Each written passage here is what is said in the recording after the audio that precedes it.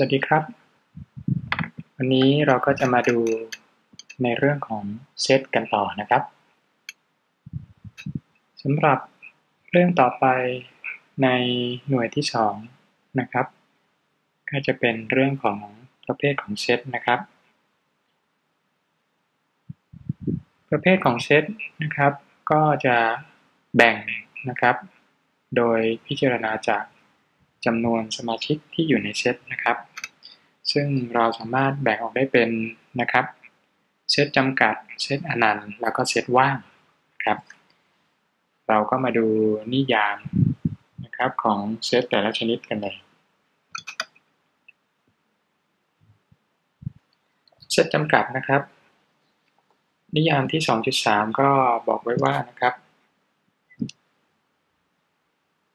ถ้าเรากำหนดให้ S คือเซตใดๆที่มีสมาชิกซึ่งแตกต่างกันจำนวน n ตัวนะครับโดยที่ n เป็นจำนวนเต็มบวกเราจะกล่าวได้ว่านะครับ S จะเป็นเซตจำกัดหรือในภาษาอังกฤษเราเรียกว่า finite set นะครับแล้วก็ n เป็นจำนวนสมาชิกภาษาอังกฤษเราเรียกว่า cardinality นะครับเป็นจำนวนสมาชิกของ S นะครับโดยจำนวนสมาชิกของ S เราจะเขียนแทนด้วยสัญลักษณ์แบบนี้นะครับเป็นลักษณะของ absolute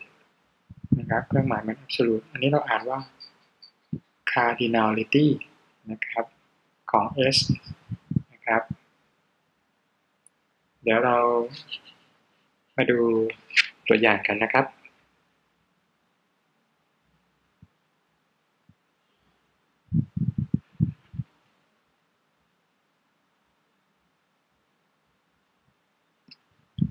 ในตัวอย่างที่5นะครับก็เขาบอกว่าจงหาจำนวนสมาชิกของเซต A เมื่อกำหนดให้ A เป็นเซตของจำนวนเต็มบวกคี่ที่มีค่าน้อยกว่า15นะครับเพราะฉะนั้นเราก็สามารถก่อนอื่นเราทำนี้ก่อนนะครับเราเขียนเซต A ออกมาก่อนนะครับ A นะครับตัวพิมพ์ใหญ่เท่ากับนะครับเขาบอกว่าจำนวนเต็มบวกคี่ที่มีค่าน้อยกว่า15นะครับก็เริ่มต้นจาก1นะครับแล้วก็3แล้วก็5 7 9 11และตัวสุดท้ายก็คือ13นะครับนี่คือเซต A ถ้าเราต้องการหาจำนวนสมาชิกก็ง่ายๆแล้วก็นับเอาครับเราจะเขียนสัญลักษณ์แบบนี้นะครับเป็นขีดแนวตั้งแล้วก็ A แล้วก็ขีดแนวตั้งนี้อันนี้คือ cardinality ของ A นะครับก็คือจำนวนสมาชิกของ A ก็เท่ากับนะครับมีทั้งหมด7ตัวนะครับก็ตอบ7นะครับดูตัวอย่างที่2นะครับซึ่งเป็นตัวอย่างที่6นะครับจงหาจำนวนสมาชิกของเซต S เมื่อกำหนดให้ S เป็นเซตของตัวอักษรในภาษาอังกฤษนะครับทีนี้เราก็จะเขียนเซต S เราคงไม่เขียนแบบแจกแจงสมาชิกนะครับเพราะว่ามันจะยาวเกินไปนะครับก็จะเขียนเป็นแบบนี้นะครับ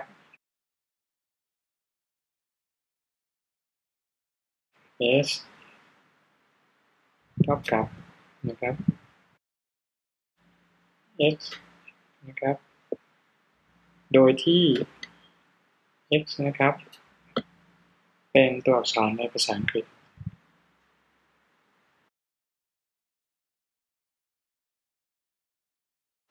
เป็นตัวอักษรนะครับในภาษาอังกฤษ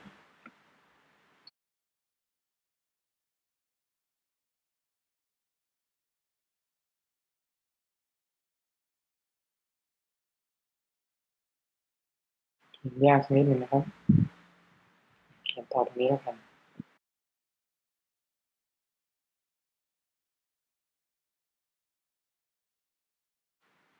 แล้วก็ปิดแบบปีกกายนะครับโอเคอันนี้คือเขียนแบบบอกเงื่อนไขนะครับงั้นจำนวนสมาชิกของเซต S นะครับก็จะเท่ากับจำนวนตัวอักษรในภาษาอังกฤษนั่นเองนะครับซึ่งก็คือ26ตัวนะครับอันนี้คือตัวอย่างของเรื่องของ cardinality นะครับหรือจำนวนสมาชิกของเซตต่อไปนะครับก็เป็นเซตอนันต์นะครับนิยามที่ 2.4 นะครับเซตใดๆจะเป็นเซตอนันต์หรือภาษาอังกฤษเรียกว่า infinite set นะครับถ้าเซตนั้นนะครับง่ายๆครับไม่เป็นเซตจำกัดก็คือตรงข้ามกันนั่นเองนะครับในเซตจำกัดเราบอกว่าเราสามารถบอกจำนวนสมาชิกได้ว่าเซตนั้นมีจำนวนสมาชิกกี่ตัวแต่กรณีของเซตอนันต์นะครับถ้าจะแปลความก็คือหมายความว่าเราไม่สามารถบอกจำนวนสมาชิกที่อยู่ในเซตอนันต์ได้นะครับลองดูตัวอย่างนะครับเป็นตัวอย่างที่7บอกว่าจงหาจำนวนสมาชิกของเซตของจำนวนเต็มบวกเนื่องจากจำนวนเต็มบวกเนี่ยมันมีไปได้เรื่อยๆนะครับมันไม่มีที่สิ้นสุดเพราะฉะนั้นสามารถระบุจำนวนสมาชิกได้หรือเปล่าครับก็ไม่ได้ถูกไหมครับเพราะฉะนั้นคำตอบข้อนี้ก็คือเราไม่สามารถหาจำนวนสมาชิกของเซตของจำนวนเต็มบวกได้นะครับนั่นก็แสดงว่าในตัวอย่างข้อที่7เนี่ยเซตที่โจทย์กำหนดมาก็จะเป็นเซตนันสำหรับเซตประเภทต่อไปที่เราจะดูกันนะครับก็คือเซตว่างนะครับนิยามที่ 2.5 นะครับบอกว่าอย่างนี้เซตว่างหรือ null set นะครับหรือเรียกอย่างว่า empty set นะครับคือเซตใดๆที่ไม่มีจำนวนสมาชิกหรือพูดง่ายๆก็คือว่าไม่มีสมาชิกอยู่ในเซตนั้นเลยนะครับสัญลักษณ์ของเซตว่างนะครับเราใช้สัญลักษณ์ลักษณะแบบนี้นะครับเป็นสัญลักษณ์กลมนะครับแล้วก็มีขีดเฉียงลงมานะครับเดี๋ยวเรามาดูตัวอย่างที่8กันนะครับกำหนดให้ C นะครับเป็นเซตที่มีสมาชิกคือ x นะครับโดยที่ x กำลัง2บวก1เท่ากับ0นะครับและ x เป็นจำนวนจริงนะครับโจทย์ก็บอกว่าจงหาจำนวนสมาชิกของเซต C นะครับซึ่งจากโจทย์กำหนดมานะครับเห็นว่าเซต C เนี่ยโจทย์บอกมาแบบเป็นการเขียนเซตแบบกำหนดเงื่อนไขนะครับทีนี้ถ้าสมมุติว่าเราลองแทน x ซึ่งเป็นจำนวนจริงลงไปในเงื่อนไขที่บอกว่า x กำลัง2บวก1เท่ากับ0เราก็จะเห็นว่ามันจะไม่มีทางเป็นไปได้เลยถูกไหมครับที่จำนวนใดๆยกกำลัง2และบวก1จะเท่ากับ0นะครับนั่นหมายความว่าเนี่ย c นะครับก็จะไม่มีสมาชิกอยู่เลยนะครับคือพูดง่ายๆว่า c นะครับ C เนี่ยจะเป็นนะครับเป็นเซตว่างนะครับเซต C เนี่ยเป็นเซตว่างนะครับ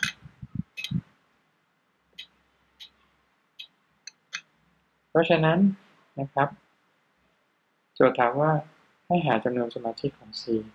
นะครับจำนวนสมาชิกของ C cardinality ของ C ก็จะเท่ากับ0นะครับคือไม่มีเลย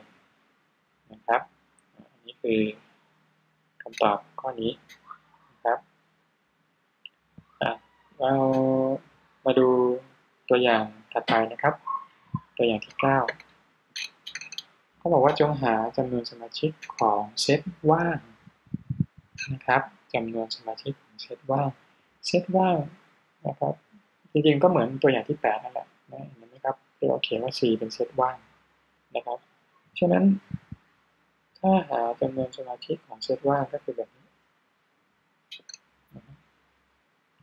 ก็คือมีค่าเท่ากับเท่าไหร่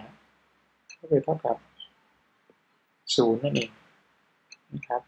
เพราะเซตว่างไม่มีสมาชิกอยู่เลยนะครับก็จะมี cardinality ของเซตว่างเท่ากับ0นะครับถัดไปนะครับถัดจากเรื่องของประเภทของเซตก็จะเป็นแผนภาพเวนไดอะแกรมนะครับแผนภาพเวนหรือเวนไดอะแกรมนะครับก็จะมีสัญลักษณ์นะครับที่จะวาดแทนเซตในเวนไดอะแกรมอยู่2ลักษณะลักษณะแรกก็เป็นสี่เหลี่ยมผืนผ้านะครับคือรูปนี้นะครับเป็นสี่เหลี่ยมผืนผ้าแบบนี้นะครับอันนี้เราจะแทน universal set นะครับ universal set คืออะไรก็คือเป็นเซตที่เราใช้สำหรับกำหนดขอบเขตของวัตถุที่เราพิจารณานะครับพูดง่ายๆก็คือว่าตีกรอบนะครับตีกรอบสี่เหลี่ยมแบบนี้ให้กับสิ่งที่เรากำลังจะพิจารณานะครับสัญลักษณ์ที่2ก็คือแบบนี้นะครับวงกลมนี้อันนี้คือแทนเซตใดๆนะครับซึ่งเวลาเขียนเนี่ยเราจะเขียนเจ้าวงกลมเนี่ยนะครับมาอยู่ใน universal set นะครับเดี๋ยวเราลองมาดูตัวอย่างกันว่าเราเขียนอย่างไรนะครับในตัวอย่างที่10นะครับเขาบอกว่าจงเขียนแผนภาพเวรของเซต x นะครับซึ่งมีสมาชิกคือ a e i o แล้วก็ u ครับซึ่งเวลาเราเขียนก็จะต้องมี universal set นะครับเราก็เขียน universal set ขึ้นมาก่อนนะครับเราจะใช้สัญลักษณ์คือตัว u นะครับ u ตัวใหญ่นะครับแล้วก็วงกลมนะแทนเซตใดๆในโจทย์คือมีเซตอยู่เซตเดียวคือเซต x นะแล้วก็ใช้วงกลมแทนเซต x นะครับอันนี้คือเซต x นะครับในวงกลมก็จะมีสมาชิกของเซตนั้นๆอยู่ซึ่งในที่นี้ก็จะมี a e i o u นะครับ a e i นะครับ o แล้วก็ u นะครับอันนี้คือลักษณะการเขียนแผนภาพเวรแทนเซตที่เกี่ยวกำหนดมาให้ทีนี้คำถามคือมีว่าแล้ว u เนี่ยนะครับหรือ universal set ตัวนี้มันแทนอะไรนะครับมันคือเซตอะไรนะครับคือโจทย์ไม่ได้กำหนดมานะเราอาจจะกำหนดเป็นอย่างนี้ก็ได้ครับ u นะครับคือเซตของตัวอักษรในภาษาอังกฤษนี่ก็ได้คือหมายความว่า u เนี่ยจะต้องเป็นเซตที่มีขนาดใหญ่กว่าเซตที่อยู่ข้างในมันถูกไหมครับหรือเราอาจจะบอกว่า u เป็นเซตของสระในภาษาต่างๆทั่วโลกนี้ก็ได้แล้วก็ x นี่ก็เป็นเฉพาะสระนะครับในภาษาอังกฤษเท่านั้นครับนี่ครับสำหรับวันนี้ในโมดูลที่2นะครับในเรื่องของเซตก็คงจบเพียงแค่นี้เจอกันในครั้งต่อไปครับสวัสดีครับ